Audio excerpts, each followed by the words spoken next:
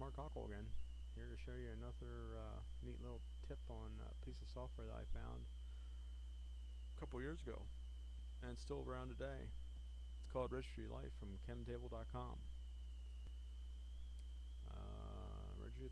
Registry Life from chemtable.com. When you click on the, you want to go to chemtable.com. That's CHEMTABLE.com, and you should find a link for this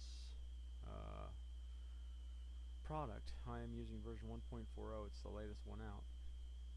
Again, you can use it for Windows XP, Vista, Windows 7. I wouldn't doubt they have some updates being worked on to be integrated into Windows 8 too when it is finally out for everybody.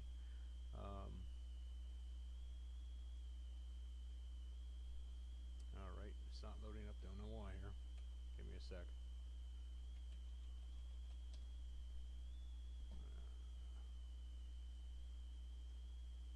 Sorry about that.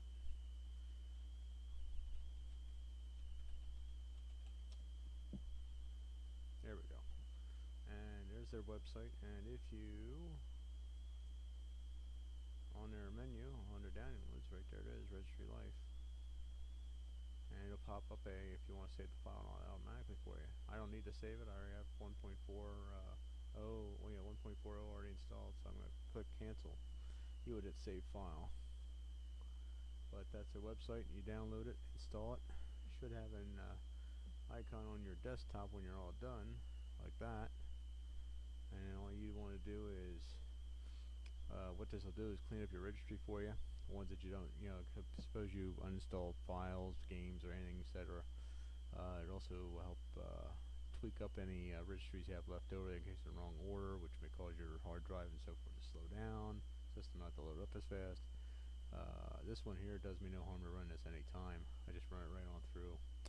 Fixes anything that I may have missed recently, and I run this thing easily about once a week. If you do it once a week, that's more than enough. I wouldn't go less than that, because after a while you start finding that your system slows down. You'll know why. And so once a week I go through this, fix the registries. And nice neat little option here for the registry optimization part of their program, which they've had around for, as I said, a couple of years, or since they've made the software that I know of. They put a feature in where you can shut the computer down after running this optimization part of it, of the software. And you can uncheck it or check it, which means if you do it this way, it restarts the system for you. If you check it when you're just about done using the system for the day, it'll shut it down for you. That's a pretty cool feature. I like that. So I ain't gonna run it right now.